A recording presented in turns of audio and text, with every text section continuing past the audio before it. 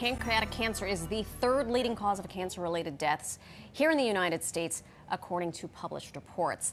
It also has the lowest survival rate among the most common cancer diagnoses. Lisa Nieme Swayze is one of many people impacted by this disease after the passing of her husband, Patrick Swayze, in 2009. He was just 57 years old. Patrick was a beloved actor around the world, most known for his iconic performance in the 1987 hit movie Dirty Dancing. His passing was a pivotal moment for the disease that has affected. Other high-profile names including Jeopardy's Alex Trebek, Ruth Bader Ginsburg, and Michael Landon. Lisa Nieme Swayze joins us now and how she's using her platform to raise awareness and ultimately end pancreatic cancer. It is such a pleasure to meet you. Yes. Good to meet you too. Yeah. Yes. I wonder, we just played the song from Dirty Dancing. Do you ever grow tired of hearing that song? What sort of emotion? Of course not. Yeah. It's such a wonderful song, and we get to hear it a lot. Yeah. But also, what's really special is when I hear She's Like the Wind with Patrick singing. Yeah. And that's always a very positive, magical thing for me. I bet. Yeah. So I have to say that before any of this, I always knew that your love story was like one of the best love stories known to humanity. You met your husband, your late husband, at his mom's dance school in Texas. Yeah. What was the secret to keeping this relationship so wonderful for all those years, especially when you were young? When I was 15, sheesh. Oh, yes. I could barely keep, my schoolwork together, never mind, a relationship, right? Yes. When we first got married, I went, we're really young. and you're still changing so much. And it turned out to be the right choice. We were very lucky with that. And we always said, hey, the way you stay together is you stay together, you don't leave. Right. And, you work on things, you work it out. And if you wait 5 minutes, it'll change. We went through our ups and downs, and of course, we were in a life that was extremely stressful sometimes. Right. Yeah, and we just hung in there. But I think basically down deep, we loved each other, and we really understood each other, and that was really special. Yeah, I like that. If you wait 5 minutes, things will change, because that's actually very true. Yeah. Give yourself a beat, and then come back to it. But ultimately, love was the foundation. Oh, for sure. Yeah, that's for sure. And in particular, I really saw the truth of that after he passed away, and that it's interesting because, and Patrick always, and I always joke that we were learning trying to figure out if we got along or not, because we could both be pretty passionate, tough kids. Right. And, I forgot what I was going with that, but anyway, that's what he used to always But that's say. what he always used to say. It's they obviously, you had this wonderful relationship, and we're here talking about pancreatic cancer. And I know that disease is different for different people. Yeah. But I wonder if you could talk to us a little bit about what you noticed in your ex-husband before he was diagnosed. Your late. Excuse me. Sorry, Patrick. Your late husband. Yeah. Before he was diagnosed, because I often wonder, my father died of stomach cancer. Yeah. And I wonder if I was cognizant of what the symptoms were, would I have done anything differently? Yeah. And I think people at home who have loved ones or who are suffering themselves, what is it that we're looking for? Well, you know what? This is one of the things that's really tough about pancreatic cancer, because the symptoms are generally very vague until it becomes advanced.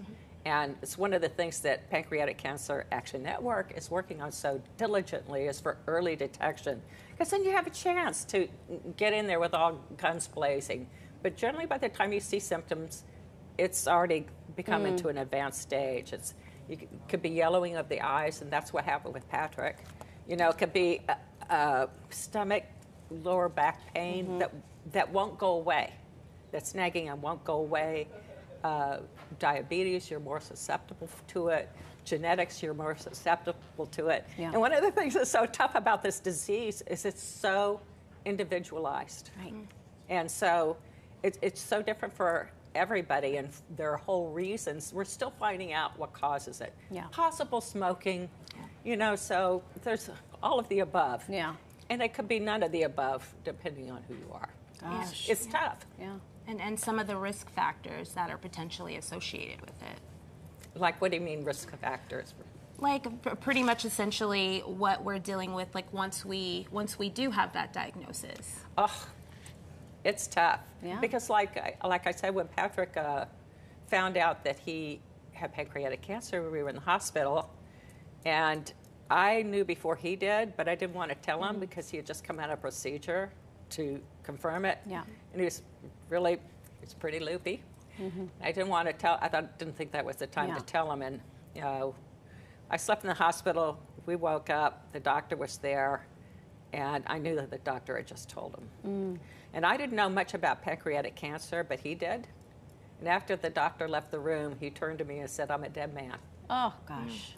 But, and the doctor said, "Hey, I don't want to be negative, but you'd be wise to get all your affairs in order." Yeah. And he says, we can fight this. And, of course, Patrick's not about to give up a fight very easily. Yeah. Everything that you see on screen, he's a hero, right? Yeah. And he is a tough guy. Yeah. And we were going to go in and fight this thing with everything we had.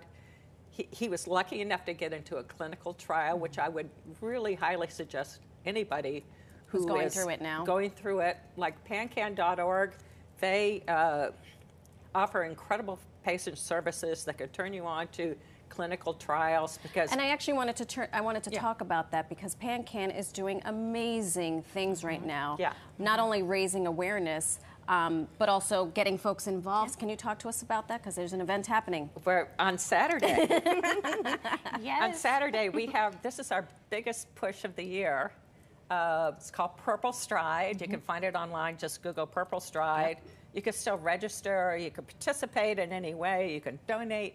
But it's our biggest push of the year, and it raises a tremendous amount of much-needed funds for this disease. And everybody shows up in purple. I'm going to say, Star, you at least. You are. Hello. Exactly. You sat down and I was automatically drawn to it. I'm like, yes. Yes. I need those.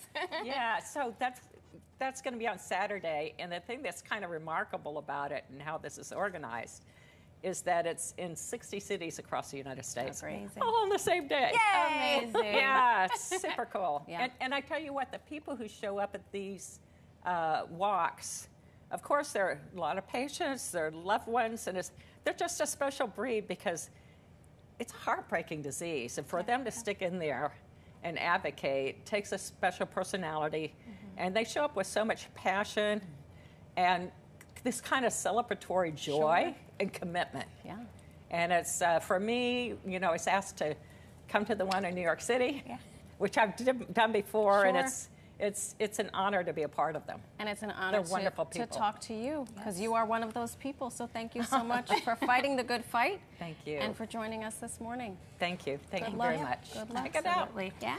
Yeah, of course, there is still time to register for PanCan PurpleStride happening this weekend. All you have to do is head over to purplestride.org/NYC for more information and just sign up. Just sign up. That's it. It's that easy.